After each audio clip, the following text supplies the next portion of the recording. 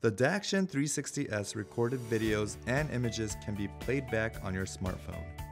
To download the app, go to your App Store and search for Daction 360.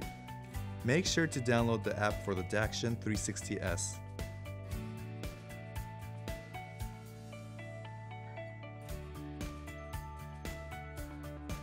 Prior to using the app, make sure your Bluetooth is off. Then turn on your Wi-Fi and locate the SSID starting with Daction 360.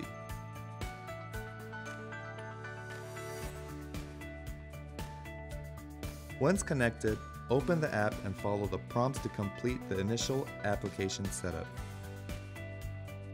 Click on the gallery icon on the bottom left. The phone app will automatically start loading the files that are on the memory card that is currently in your camera.